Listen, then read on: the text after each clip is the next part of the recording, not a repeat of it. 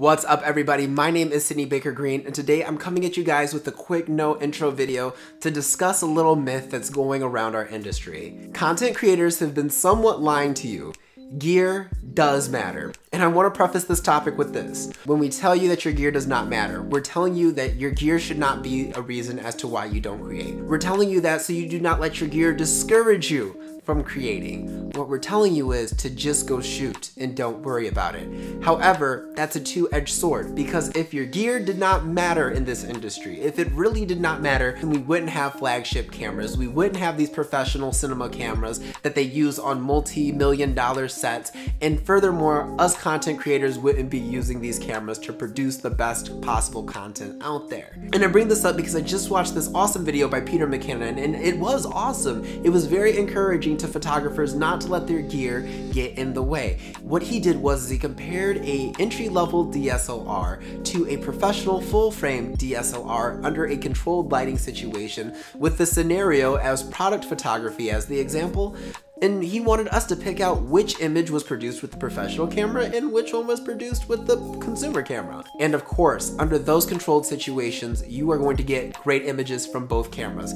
However, the world of photography is not a controlled situation. For example, when I shot my first wedding, my flash stopped working. Now, at the time, I owned a Canon T5i, but I rented a 5D Mark III and learned how to use it for the wedding. Had I not have rented that camera, I would not have had the gear that had the high performance to handle that situation. The T5i cuts out at around 1600 ISO. With the 5D Mark III, I was pushing 12,800 comfortably, and that is the max ISO on the T5i. So simply put, if you try to take an entry-level camera out into some nature scenarios, into some sports scenarios, and even some editorial scenarios, your gear will not be able to keep up, or you are at a higher risk of not being able to produce the content if you can't control all the variables. And that's what some of our projects and our jobs depend on. So I'm telling you this because I don't want you guys to go out there thinking that your cameras are superheroes and that they can perform under any situation, because your gear does have limitations. And the last thing that you want to do